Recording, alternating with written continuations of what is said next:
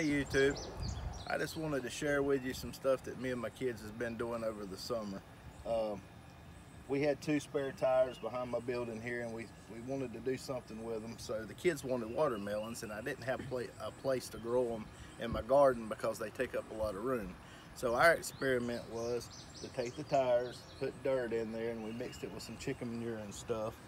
And we went to the farm and garden store and we bought 4 watermelon plants, and we planted 2 in each tire. And so over the last month and a half, 2 months, they really took off. And as you can see, I've got a watermelon here growing, and these are Crimson Sweets.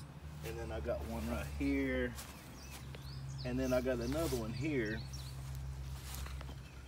And then I've got a big one back here growing. So if you don't have a lot of space in your garden and you want to have some watermelon, I would recommend doing this. This, like I said, this was an experiment with me and my 2 little girls, and it's actually doing well. So next year I'm actually going to do some squash and zucchini and stuff like this as well to save room in my garden.